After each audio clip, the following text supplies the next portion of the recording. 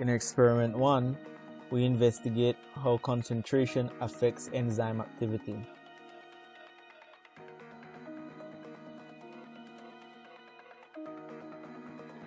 We first start out by placing iodine in potassium iodide solution in the microplate wells.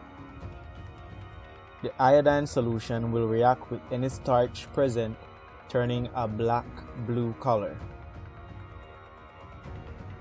The enzyme amylase will be used to break down the starch. Amylase breaks down starch and glycogen into smaller glucose molecules such as maltose and oligosaccharides. Amylase is normally present in the body in saliva or produced in the pancreas. This enzyme is important in biological reactions. What the enzyme does is catalyze the breakdown of starch by splitting it into smaller chains. In order to speed up digestion, these enzymes are important in breaking down these large starch molecules. Amylase works best in pH 7 solutions, so alpha amylase was prepared from a powder in a pH 7 buffer. Alpha amylase is then added to each test tube containing different concentrations of starch solution starting from 0.5 and then 1%, 2% and 4% starch. The concentrations were edited from the original lab procedures because starch in higher percentages or concentrations tends to form a gel.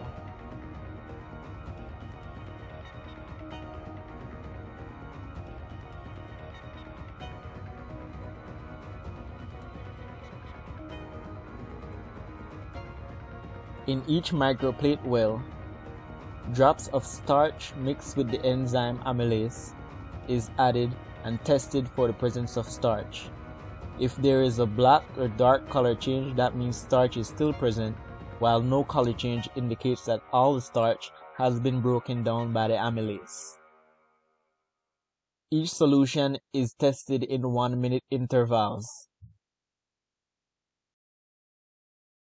Starch molecules attach to the active site on the complex protein structures of the enzyme. The enzyme greatly increases the rate of reaction, making them up to 1,000,000 times faster. The enzyme holds the substrate in place with weak bonds such as hydrogen bonds and gently bends the substrate, weakening chains. The active site and the substrate work together like a lock and key, with a specific enzyme only fitting specific substrates. After releasing the altered substrate, the enzyme is available to affect a new reaction. Most enzymes have a name that ends in ase and has a name specific to what it breaks down. So amylase, the enzyme used in this case, specifically breaks down amylose, also known as starch. Enzymes are not consumed in the reaction, but only speed up the rate of reaction.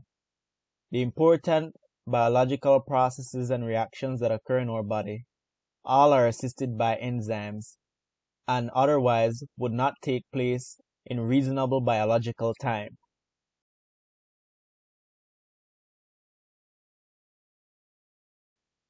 From the results, we notice that the 0.5 solution is almost immediately consumed by the enzyme. So in the first well, there is no dark color change.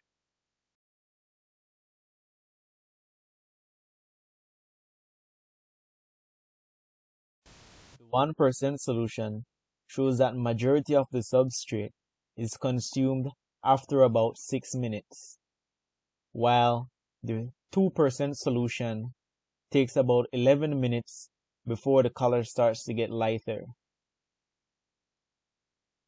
The 4% solution, however, does not show much change in coloration over the 10-minute time. The enzyme and the starch work best if freshly made and stored at a specific temperature. This may have affected the results, as the experiment had to be carried out several times before clear data could be achieved. In experiment 2, we investigate how temperature affects enzyme activity. In a lab, we can manipulate pH and temperature in an experiment to increase its rate of reaction. But in our body, we cannot do the same, as we maintain homeostasis. The catalyst amylase is important in the reaction for the breakdown of starch.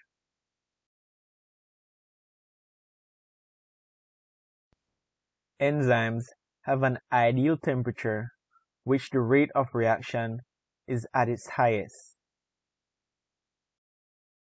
1% starch solution is placed in 4 controlled environments. One is placed in an ice bath, one at room temperature, one at 37 degrees Celsius, and the final at about 80 degrees Celsius. The test tubes containing these solutions, as you see, are placed in each environment so as to reach the temperature of the environment.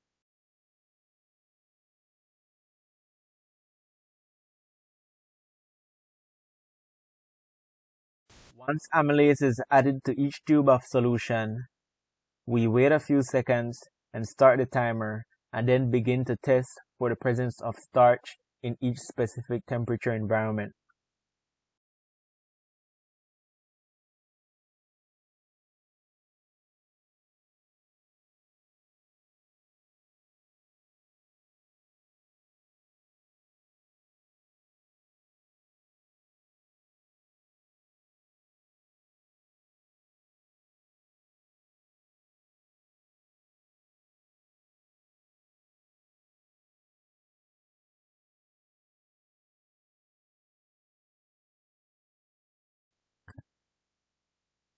In Belize, room temperature ranges from about 27 to 30 degrees Celsius, while our normal body temperature is about 37 degrees Celsius. Enzyme activity slows down in lower temperatures, while in extreme temperatures, the proteins in an enzyme can be denatured, which will cause no reaction to occur.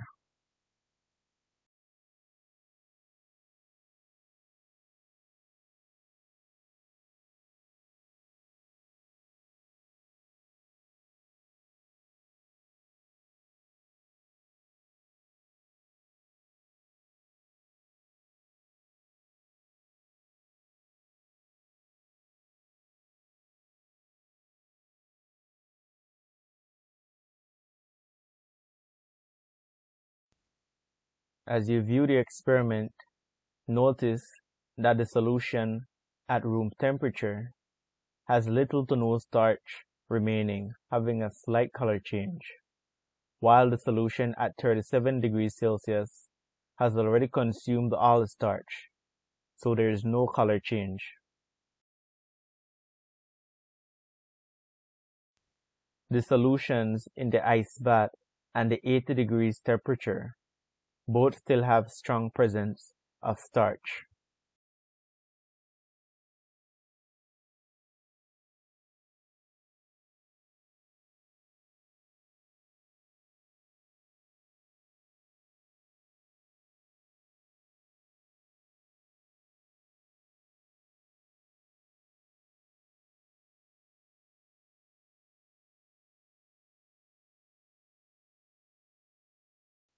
Now let's speed up the reaction, see what happens after 10 minutes in each condition.